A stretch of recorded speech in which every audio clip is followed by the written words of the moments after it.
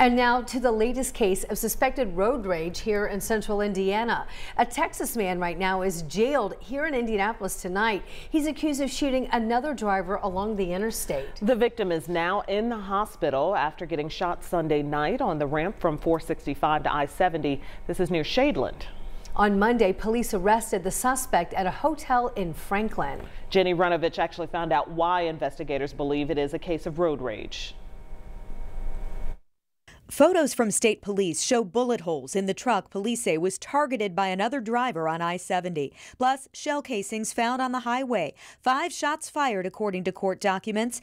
The man inside the truck drove himself to the hospital Sunday night after a bullet hit him in the back. A passenger in the suspect's car told detectives the truck tried to ram them, that his driver then got mad, chased the truck, pulled a gun, and opened fire.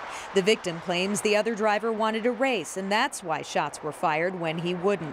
Either way, police believe road rage was a factor. Detectives used flock cameras to track down the suspect's car and make the arrest for attempted murder.